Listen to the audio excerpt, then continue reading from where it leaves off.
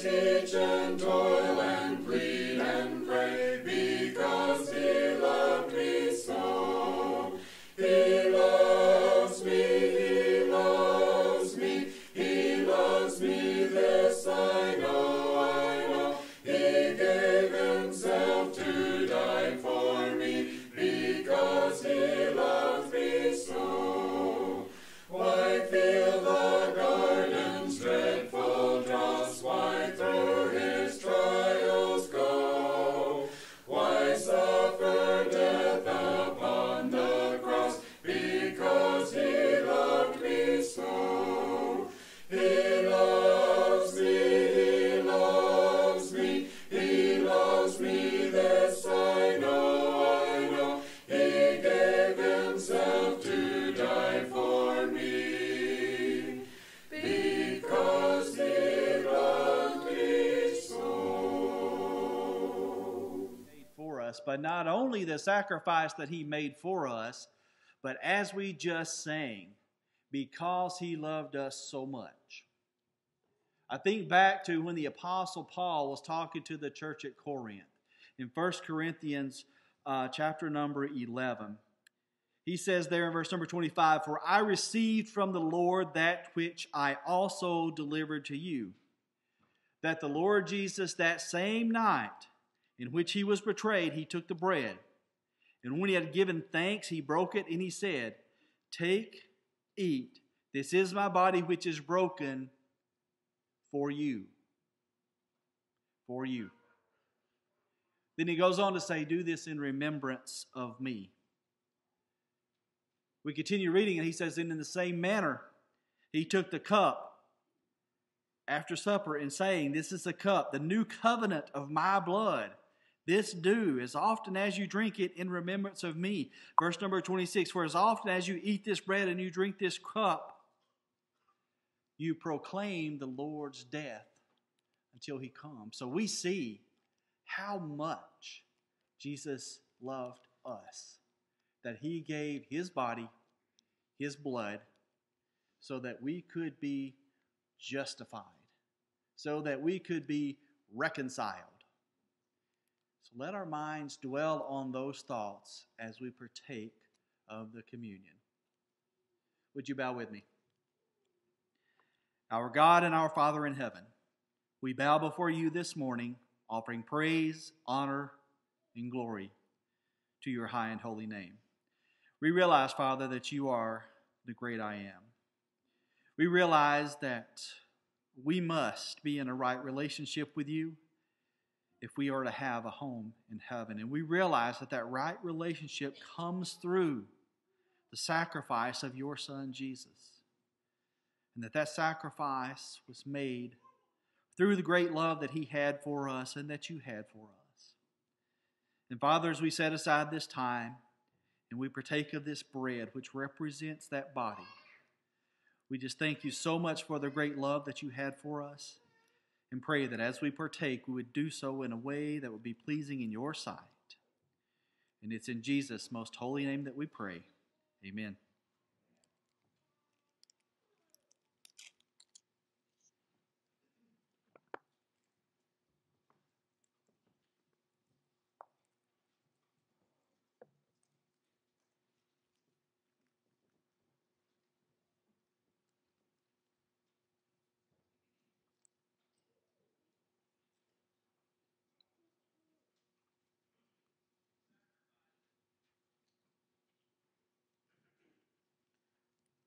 If you would please bow with me once again.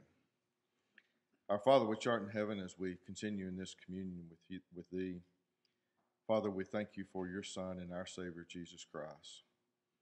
For through His life, and especially His sacrifice on that cruel cross at Calvary, we have a fulfilled plan of salvation and have, through obedience, a hope to be with You in heaven one day. And Father, this morning as we are about to partake of this fruit of the vine, we pray, Father, for the next few moments, our minds will be on His sacrifice, His blood shed upon that cross at Calvary. This is our prayer in Christ's name. Amen.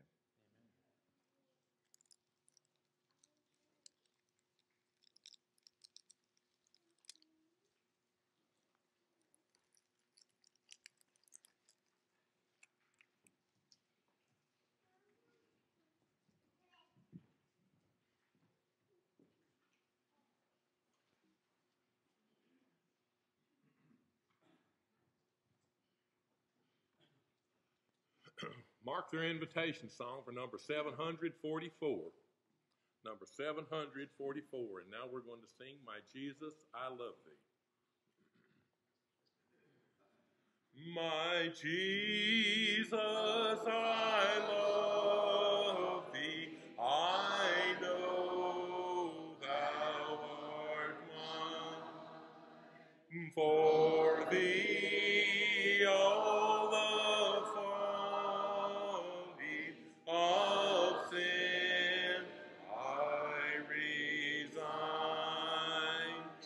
My gracious Redeemer, my Savior art thou. If ever I love thee, my Jesus, 'tis now.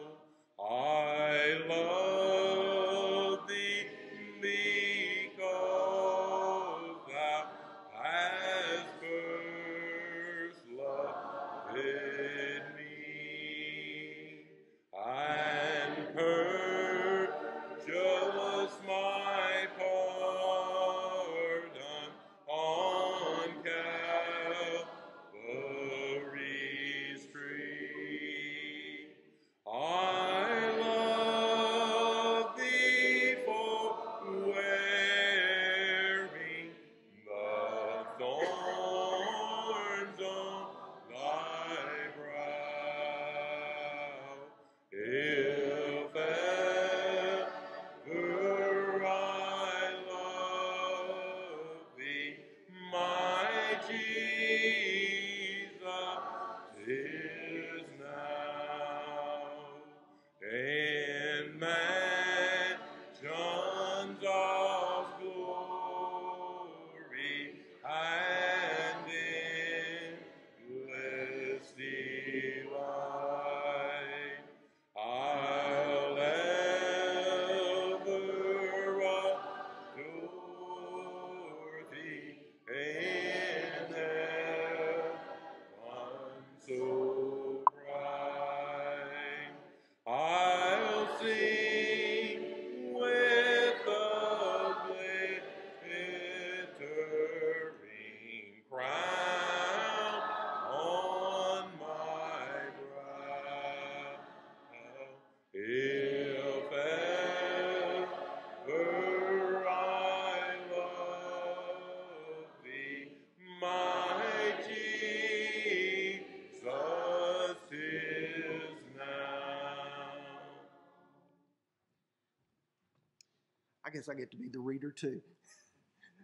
It's good to see you this morning. I appreciate Brother Allen echoing what Brother Jason said. When you are preaching to an empty auditorium, you try to visualize people sitting out there, but it just is not the same when people are not there to look back at you. If you will, let's turn our Bibles to 2 Corinthians chapter 6. I want to begin with verse 17 and read verse 18. Therefore, come out from among them and be separate, says the Lord. Do not touch what is unclean, and I will receive you. I will be a father to you, and you shall be my sons and daughters, says the Lord Almighty. When you are studying the book of 2 Corinthians, and you are reading through chapter 6, and you get to that section just prior to where we are, Paul is talking about the kind of love that the church should have toward him and the kind of love that he had toward them. He spoke often about how wide open our love is toward you. And Paul was wanting them to reciprocate that back toward him.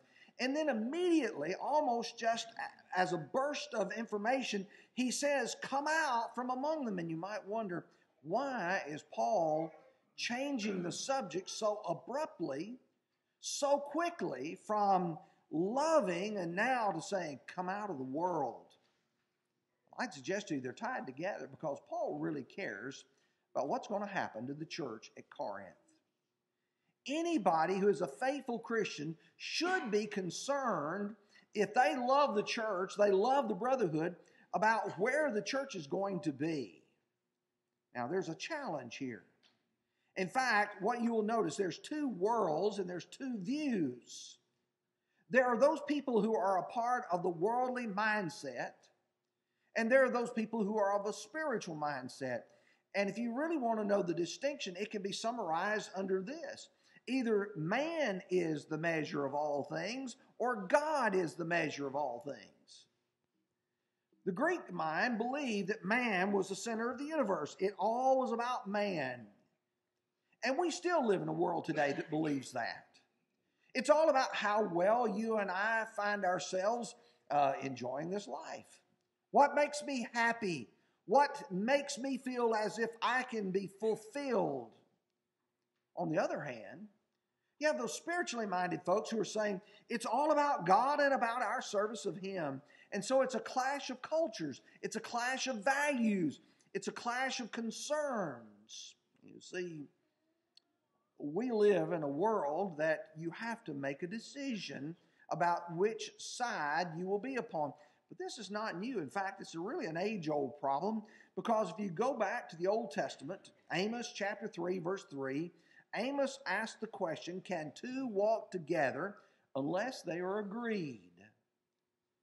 Now, you and I can walk together if we're going in the same direction, at the same pace, going for the same purpose. On the other hand, if you are going one direction and I'm going another, we can't walk together unless we're agreed. But perhaps the best passage I can think of is found in Romans chapter 8, in verses 6 through 8, where Paul draws a strong contrast when he says, for to be carnally minded is death, but to be spiritually minded is life and peace. For the carnal mind is enmity against God, for it is not subject to the law of God, nor can be. So then those who are in the flesh cannot please God. Worldly minded people and spiritually minded people are living in two separate universes.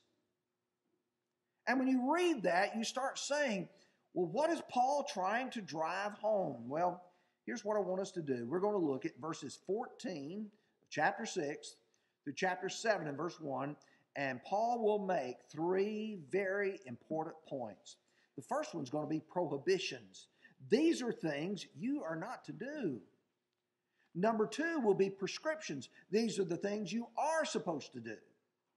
And then number 3, the promises that we will enjoy, particularly from chapter 7, verse 1. Let's begin with verse 18. Do not be unequally yoked with unbelievers. This is both a prohibition and, following with it, an explanation. And if you start talking about being unequally yoked, you have to go back to the Old Testament and find the meaning of that idea, that term. When Moses wrote the book of Deuteronomy in chapter 22 and verse 10, he said, you shall not plow with an ox and a donkey together. That just sounds so plain and so simple. But you've got an ox and you've got a donkey, and he said you don't plow the two of them together. They're two different animals. They're two different sizes, two different temperaments. They are so contrasting as far as an animal. Yes, they're both a beast of burden, but yet they're different. And God said, I don't want you to plow unequally yoked. You don't put the two together. Can you imagine an ox and a stubborn old donkey? Can you imagine trying to plow with the two of them? And God said you don't put them together. In fact, in Leviticus 19:19, he said, you shall not let livestock breed to another kind. You shall not sow your field in mixed seed. You'll not have a garment of mixed linen and wool come upon you. God wanted there to be some clear distinctions, if you will. And this idea of unequal yoked is an Old Testament idea. But in the Greek culture, you often would have schools. And when you had two of the primary teachers, the masters, and they didn't agree on their basic philosophy, they were said to be unequally yoked together. You had two different ideas in mind who did not agree. Well, somebody says, okay, I hear that. I hear Paul say, do not be unequally yoked with unbelievers, and thus I have got to make sure that I just cut off all contact with the world whatsoever. Well, that can't mean that. It can't mean that I choose to be some sort of hermit and go and dwell out in the desert. Throughout history, there have been people who've decided that was the way to solve all of the spiritual problems. Many years ago, the monastic movement, the monks, would go and find themselves in a very remote place and stay away from the majority of the people. In fact, you go back even to biblical times, those people who lived out in the desert near the Dead Sea in Qumran, where the Dead Sea Scrolls were located. They had separated themselves from society. Is God saying, I want you, my people, to come out and live so separate from the world that you have no contact with them whatsoever? It can't mean that. How can it not mean that? Because if that was true, we'd have to leave the world.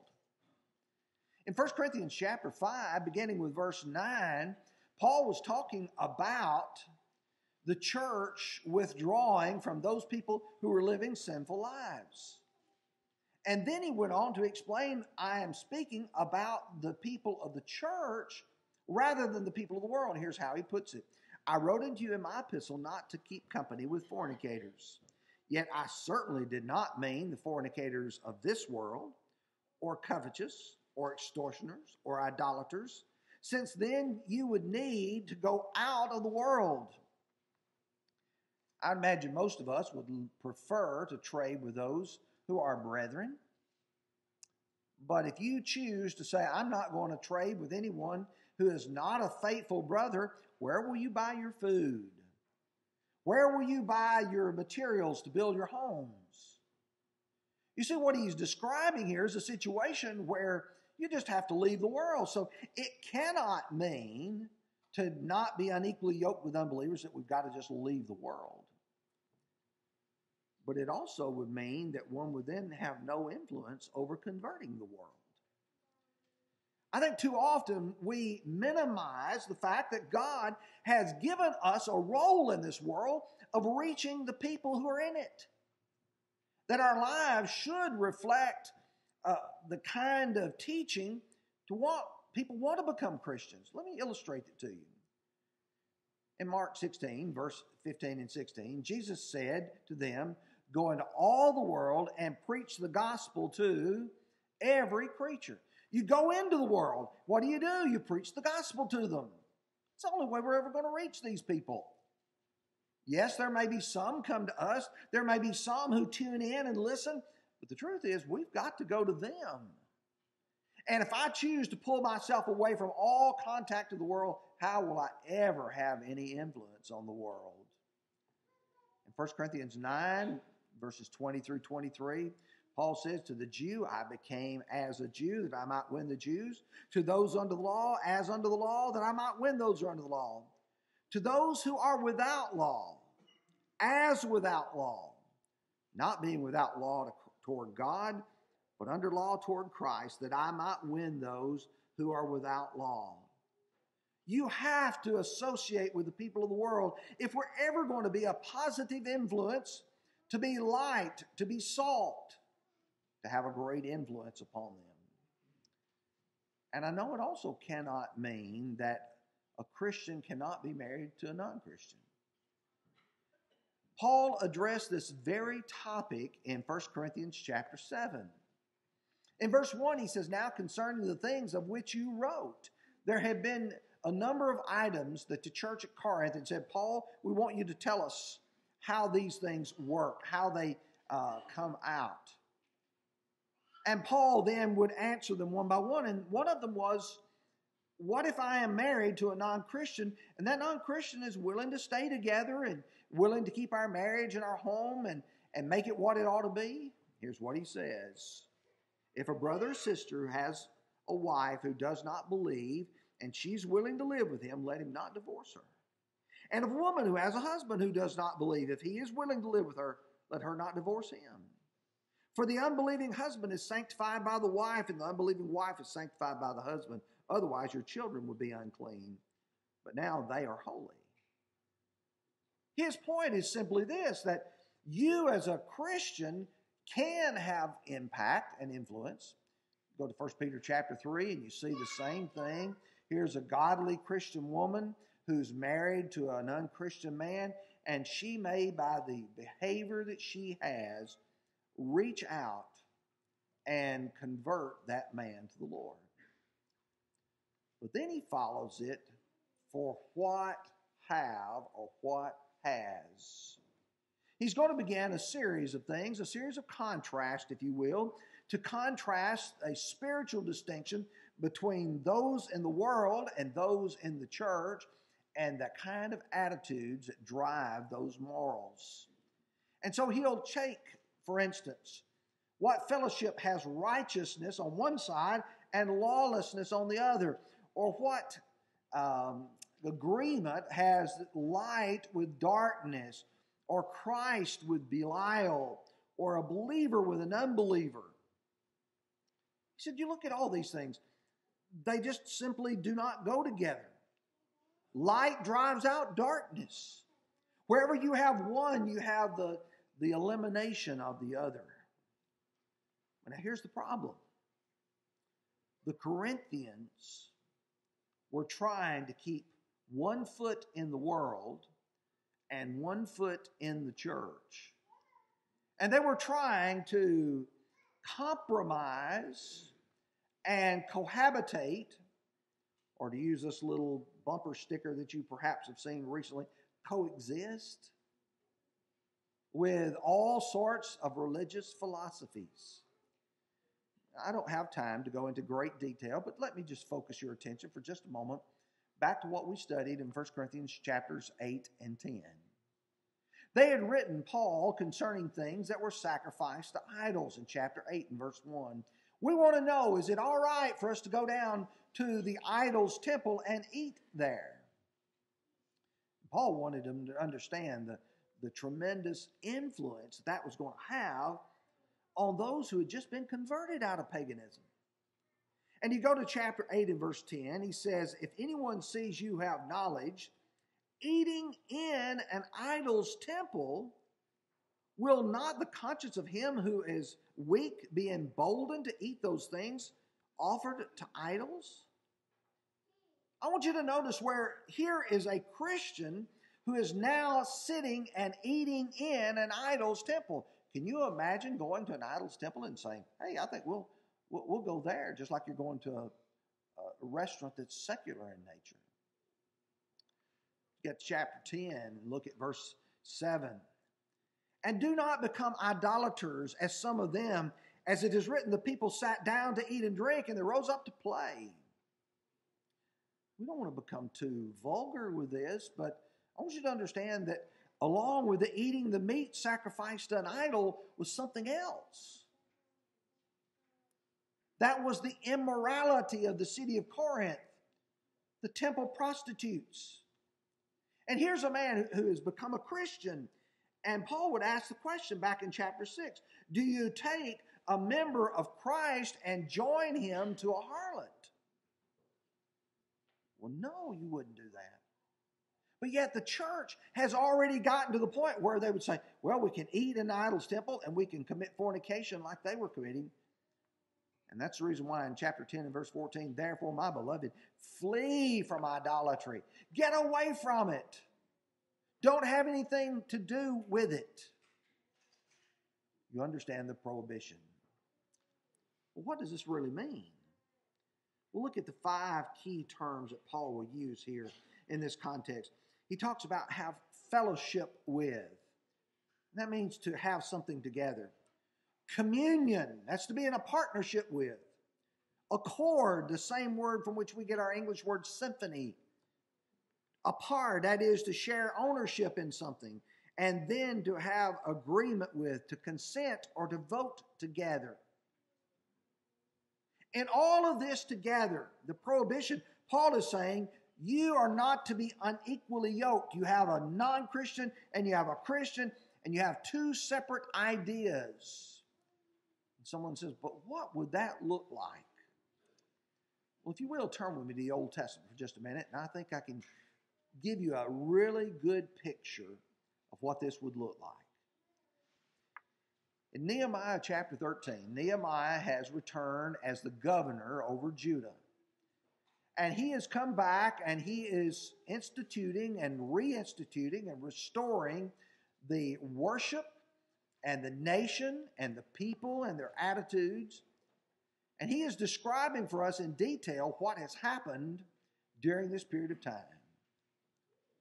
He said, on that day they read from the book of Moses in the hearing of the people, and it was found that no Ammonite or Moabite should ever come into the assembly of God. Now that's important. God had a limitation on who would be a part of the sacred assembly. Number 2, look at verse 3. So it was, when they had heard the law, they separated from all the mixed multitude of Israel. We've had a lot of intermingling. Now we've got to separate. You get to verse 4. Now before this, Eliashib, the priest, having authority over the storerooms in the house of God, was allied with Tobiah. Tobiah is an Ammonite. You've got a priest, you've got somebody in God's house in partnership with a man who's not even supposed to be there. Well, now look with me at verse 8.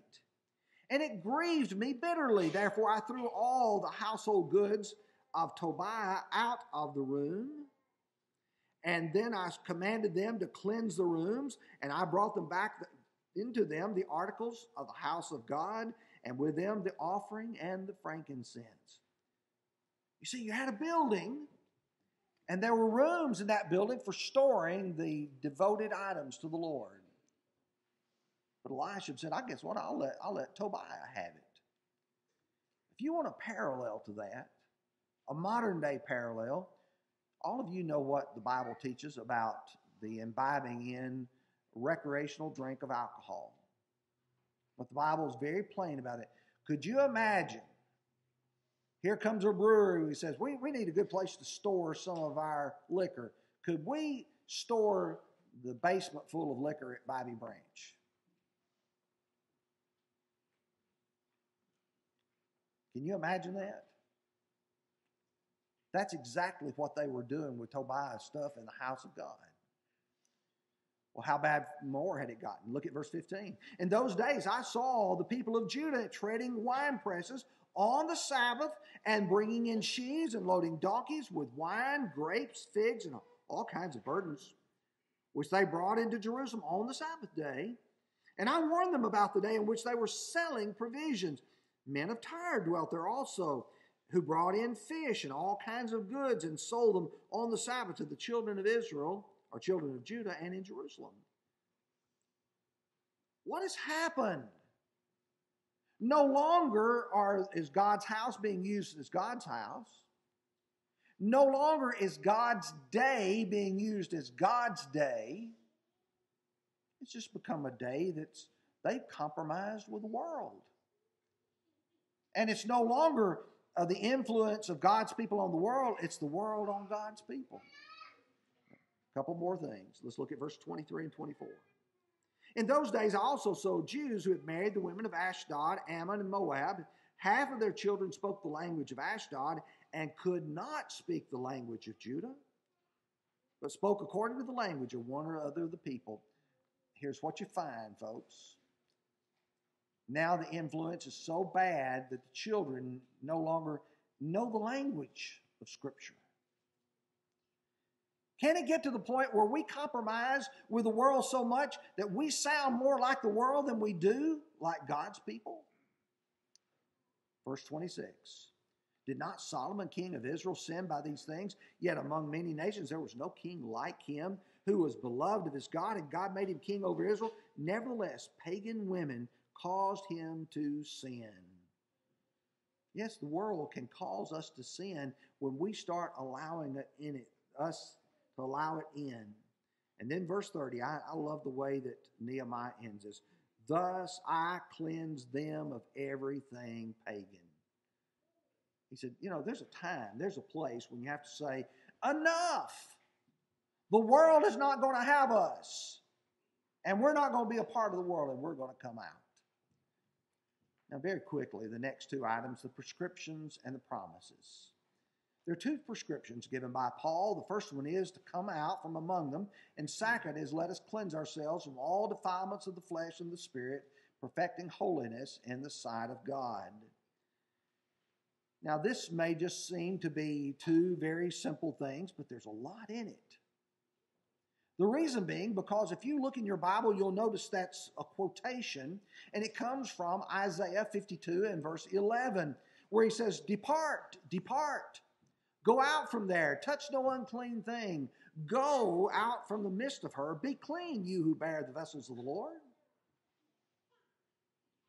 And you say, well, what's the context? What is Isaiah talking about? When I go back and read Isaiah's message, well, let me just give you a little bit of insight. Isaiah 52 is the chapter leading up to Isaiah 53, talking about the suffering servant of Christ. And thus what this passage is doing is talking about the coming of Christ and everything that goes with it. For instance, all you have to do is parallel Isaiah 52 verse 7, how beautiful are the feet of those who bring the glad tidings of good things, with Romans 10 and verse 15. Or you take chapter 53 verse 1, who has believed our report?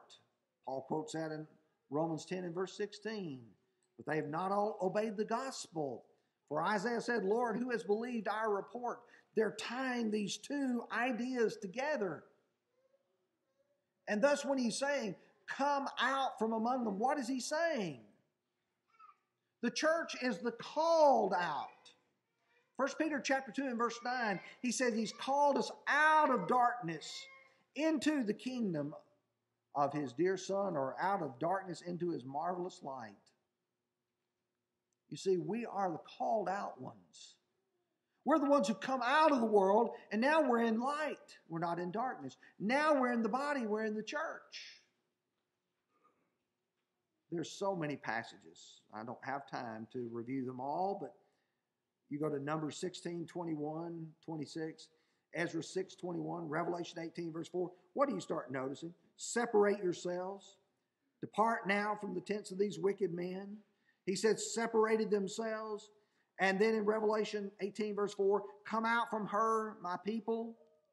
What is God asking people to do? Here's the world. He's saying, I don't want you to stay in it. I want you to get out of it. That's the prescription for not being unequally yoked. And then he said, let us cleanse ourselves. Cleanse yourself. Now, when you hear that, I know there's a lot of people that say, oh, that grates on my nerves. Because the Lord's the one who does the cleansing. I don't cleanse myself. But there is a sense in which we do. There's a sense in which the Lord offers and has provision for our salvation, but we have to apply it. You may have gotten up this morning to take a shower or a bath, and many of you had soap. The only way that soap works is if you put it on, apply it. That's the only way the blood of Christ is going to work either. 1 Peter 1 and verse 22, since you have purified your souls in obeying the truth.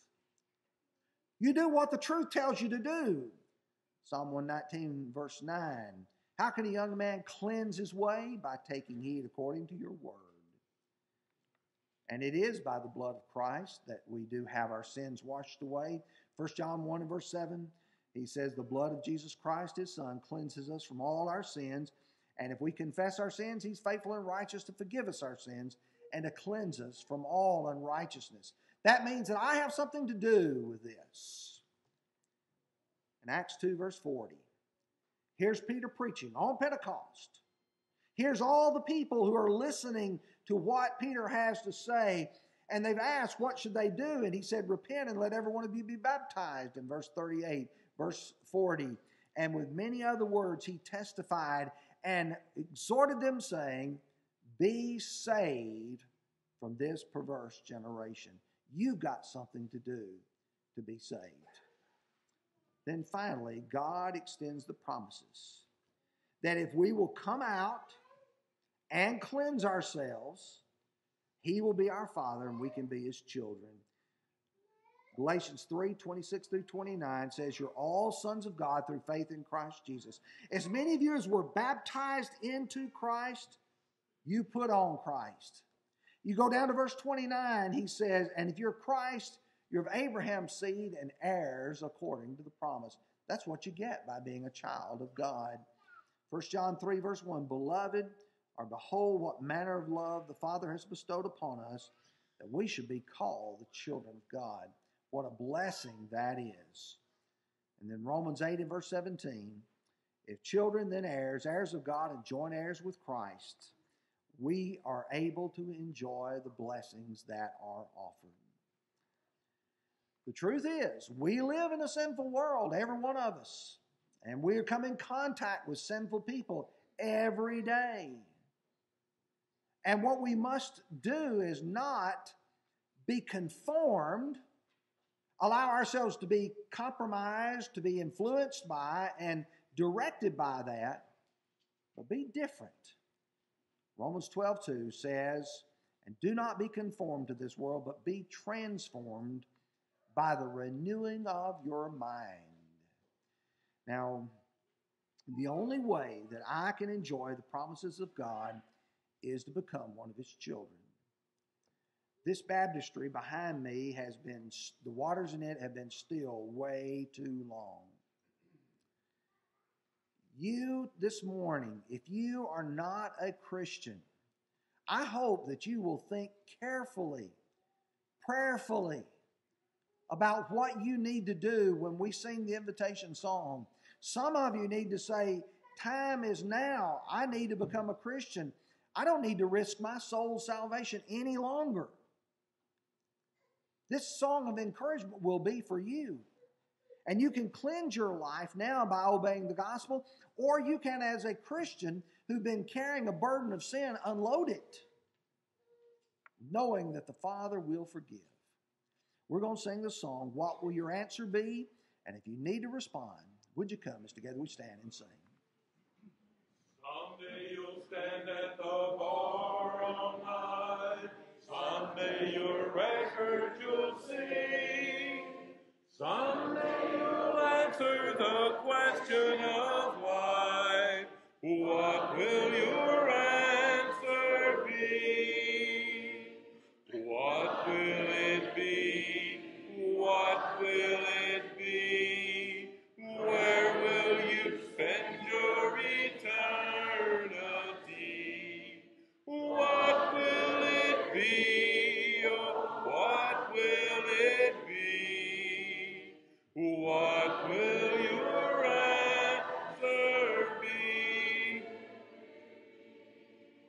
Sadly, you'll stand if you're unprepared. Trembling, you'll fall on your knee, facing the sentence of life or of death. What will that sentence be? What will it be? What will it be? Where will you spend your eternity? What will it be? Oh, what will it be? What will your answer be?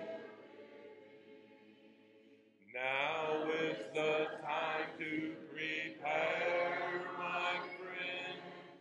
Make your soul spotless and free, washed in the blood of the crucified one. He will your answer be. What will it be? What will it be? Where will you spend your eternity?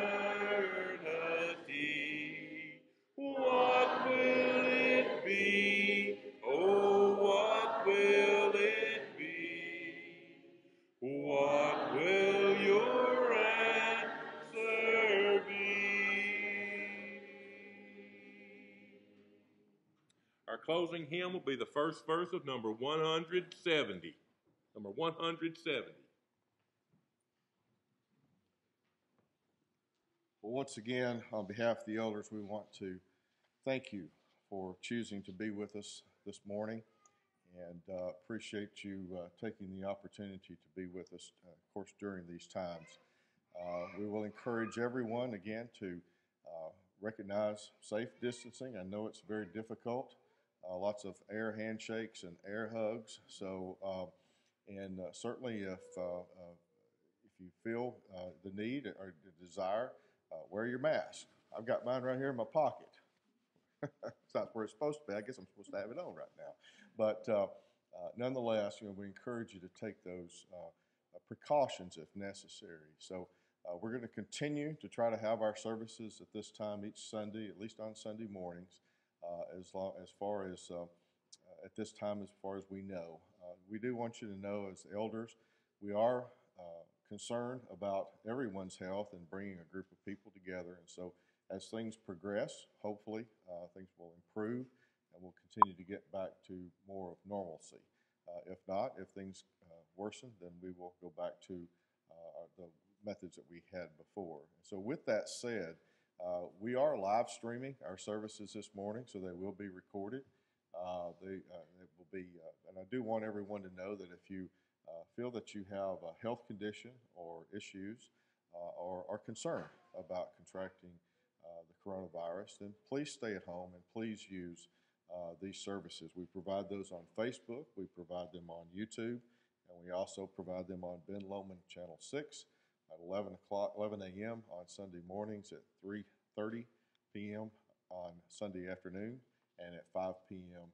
on Wednesday evening. So with that as well, do want to thank Brother Tony and Jason for all of their work in the last few weeks to try to put all these different things together, especially the services, the worship services that we've had, and the youth services and things that the classes that Jason has put together. And continue to encourage people to watch those. Those are still out there. Those are still there. And certainly for our young people to use those for Bible study period as well while you're at home and still stay at home and so forth. Do want to share with you as far as our services. We do know that we did have one family who encouraged a family member in Maine, if I believe it was in Maine, to watch the virtual gospel meeting that Brother Don Blackwell did for us. And this was to a family member that had once been a member of God's family and had drifted away. And through that virtual gospel meeting, this person responded to the gospel and was restored. And so we know that God's word will not go void, and it did not go void. And we have no idea how many other people have had that opportunity to have those services. So we encourage you to encourage others to watch those, especially those who may be confined at home. Do want to remind everyone, as we do start to return again, hopefully back to normalcy, we will have Bible study classes at some point. At this point, I did want to announce that Brother Tony will be having a marriage and the home series that is set to begin the first Sunday in June, and that will be during our Bible study period each Sunday morning, and that will be in our fellowship room downstairs. So at this time, we'll have a final song and a closing prayer. One housekeeping note for those, everyone has the packets that you've used now. If you would carry those with you, there is a trash can in the back to dispose of those as you go out the door. Thank you. Oh, that's right. Bible class. We are going to have an auditorium. Thank you, Tony. We are going to have a Bible class for all here in the auditorium, so we encourage you to stay for that. We'll begin here in about 15 minutes. Thank you. God be with you till we meet again. By his counsels guide uphold you. With his cheek securely fold you. God be with you till we meet again. Till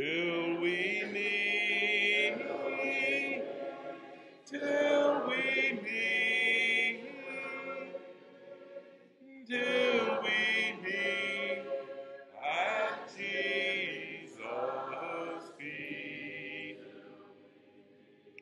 Till we meet, till we meet. God be with you till we meet again.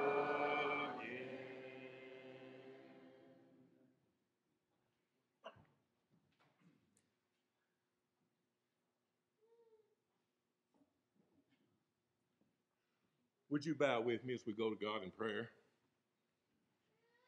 Our Heavenly Father, we are so thankful for everything that you bless us with, for the privilege we have to come together here and to worship you, are the only true and living God.